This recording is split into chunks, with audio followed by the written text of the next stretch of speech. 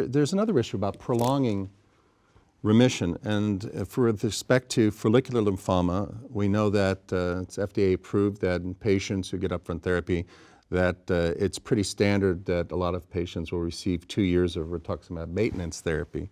I'm not a proponent that everybody gets rituximab maintenance therapy, and I believe personally that the data would indicate that the number of patients, if they just get retreated when they actually have disease recurrence, may potentially do just as well with utilizing less antibody. And the question is, we have so many other new agents that instead perhaps consolidation with an agent that is not being utilized in the induction, we'll say in the therapy you're giving, may be much more effective with less cross resistance.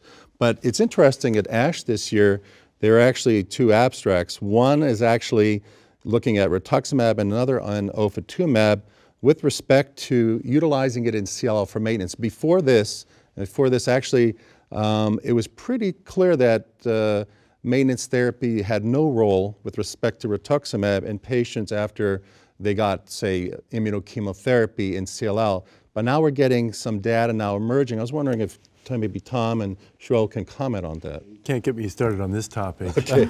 All right. These 2 abstracts are interesting. They do show a study after chemotherapy or chemoimmunotherapy. Patients are randomized to receive maintenance therapy with rituximab or ofatumumab versus just observation. And I think it's fair to say that patients treated with rituximab or ofatumumab may potentially have a longer progression-free survival, but they have a longer period of treatment as well. I think one thing has to be borne in mind is the cost of therapy, as well as what is the physical cost of therapy. I believe, even though I'm very excited about these anti-CD20 reagents, I do note that patients have more compromised immunity. They may have worsening hypogammaglobulinemia.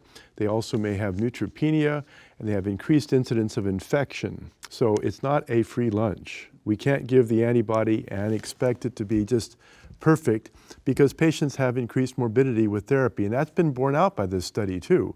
For reasons that may be serendipitous, but there's increased secondary malignancies in the rituximab-treated group.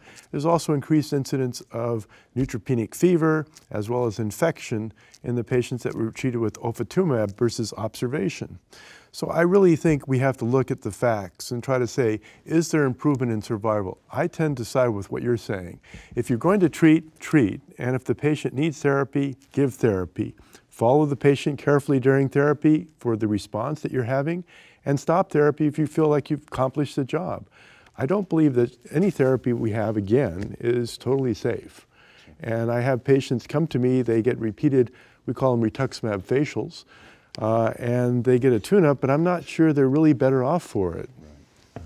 Cheryl, do you have any comments on that? Right, yeah, I think definitely, both studies show that the maintenance therapy with anti-CD20 antibodies seem to prolong progression-free survival, but that's not translate into overall survival benefit.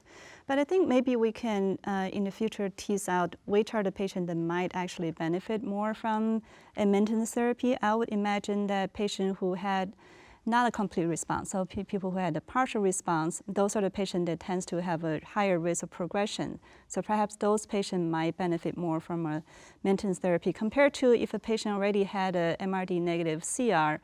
I don't really think those patients would benefit as much. I think your point's very well taken. In fact, why don't we achieve an MRD negative CR probably is much more important than just maintaining a PR. Because really the issue is that I've given you the antibody with chemo. Giving the antibody by itself always bothers me that it's suddenly going to be better than using, say, another agent, a B-cell receptor pathway inhibitor or something. I personally have not observed a patient getting a maintenance rituximab, so to speak, after having completed therapy and achieving only a PR with chemoimmunotherapy. I've never seen them go into an MRD negative status. That would be unusual in my opinion. So I'm not sure. If they have a PR, maybe that's not as good as having a CR, but we have all these other options, and we could then say, let's hold therapy and see if the patient really needs therapy. Another thing a point that Dr. Michael Keating makes at MD Anderson is sometimes there can be a maturing of the response, and he claims that he sees actually an improvement in the response in the marrow after 6 months. So allow for the response to really play itself out, and then be attentive and follow the patient for whether they need additional therapy. I think I agree with you. So I say the panel would have to agree that I think that one has to be cautious because of these two abstracts. I would be cautious that the practicing hematologists, oncologists did not give Rituxan or ofatumumab maintenance to their patients after upfront, because I'm concerned that, you know, when these type of information comes out, some people jump on that bandwagon, but I don't think there's enough data on long-term follow-up. There's no data really in any of the diseases that you may extend the time of progression-free, but you give more rituximab, and say over time period. I would say the one place in my practice that I consider maintenance rituximab is for the patient that has horrible ITP or autoimmune hemolytic anemia, where the problem recurs every 6 months, and and it's difficult to treat. You have to give steroids. And in my practice.